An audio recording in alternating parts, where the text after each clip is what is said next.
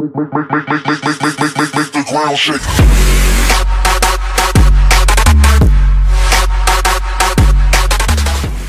What's going on, everyone? It is your boy TechGod Rachit, and welcome back to another Call of Duty Advanced Warfare news video. So new update just dropped on Advanced Warfare, and this contains the weapon balancing update we've been waiting for, as well as tons of changes to Scorestreaks, a new pause menu being added to Advanced Warfare, early access to a new weapon OHM-3, a directed energy LMG, as well as shotgun hybrid.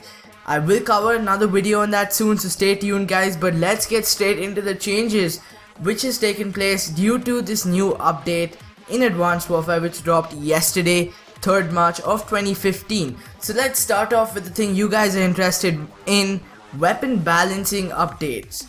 So there have been a variety of changes to individual weapons as well as whole weapon classes. So let's go through them now. As you guys can see on screen, I have the patch notes for you guys. So first off, heavy weapons increase player movement speed by 5%. So in all heavy weapons there's an increased movement speed. Corrected scopes on the AE4, I think that's basically when you scope in the center exactly. MK14 reduced recoil, so that's a buff for the MK14, confirmed by Michael Conray on Twitter, as I speculated in my previous video. ARX 160 increased magazine size. This is another buff to to the ARX. Really, I felt that was really necessary because of the fact that the ARX fires pretty quickly and has a pretty small magazine size as compared to the other ones. Now, AMR9 increased damage, decreased time between bursts. This was the burst SMG. Wow, that is another buff. The SN-6 reduced recoil, another buff to the SN-6, making it even more stronger. KF5 mid damage range increased, which is amazing. Atlas 45 mid damage range increase, max damage range increased. Wow, that is a buff to the pistol at Atlas 45. I might actually try that out because I really love using pistols in Advanced Warfare, and with this buff I think it makes it even more better and even more fun.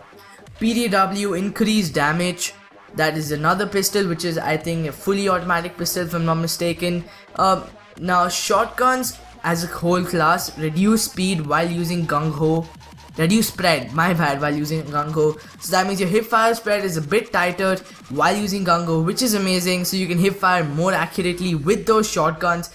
S12 increased fire rate, increased damage. This is going to make using that gun so much more fun, and get rid of all those frustrating moments in gun game where you just shoot off an entire clip into an enemy and they don't die, and they kill you with one shot with, say, a sniper or EPM-3 or something like that. So the next weapon is EPM-3 reduced recoil, which is awesome, another buff to the LMG department. Lynx reduced recoil, so we're seeing a lot of buffs right now. Now the ASM-1 has a slightly reduced initial fire rate. Now that is the ASM-1, you guys, the buff, you guys, the nerf you guys have been waiting for. The ASM-1 is now lesser powerful and probably not going to be as overused, but I think it still might be a pretty good gun despite this nerf. So slightly reduced initial fire rate that makes it fire even more slower. As it is, the ASM-1 has a pretty low fire rate, and that probably makes it a bit worse.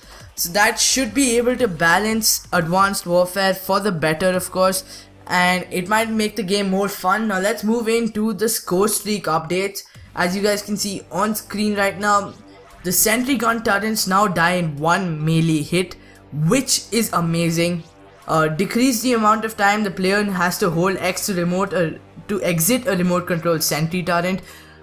Wow guys, that was actually a problem which I was facing. I would literally hold X for like 3 good seconds and still not exit out of the turret, and by the time I do that I end up getting killed, which is really frustrating at times, and I'm glad they fixed that with the Scorestreak updates.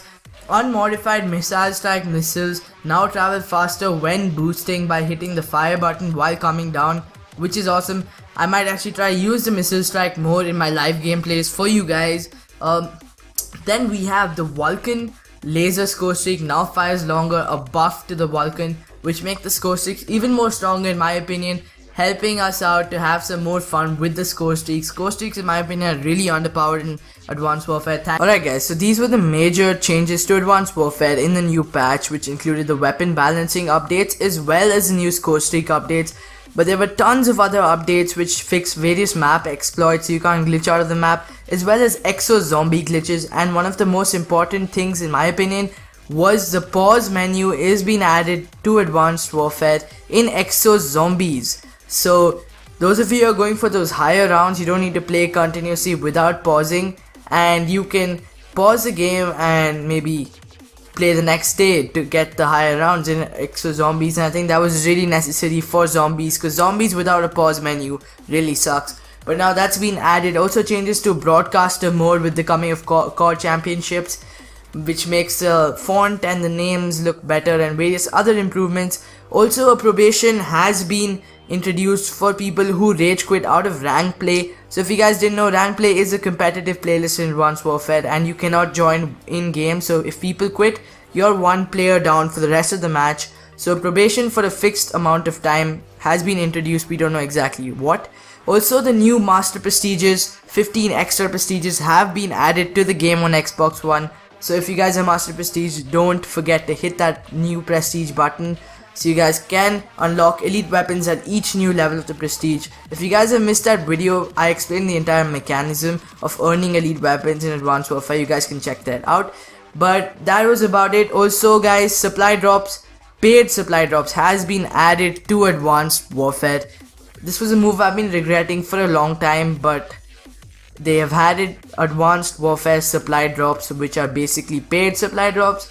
I will go into details about this later, as well as the new DLC weapon along with gameplay, so you guys need to stay tuned to my channel to stay up to date with all the Advanced Warfare new content, news. So I will see you guys in my next video. Hopefully you guys enjoyed, hopefully you guys are informed.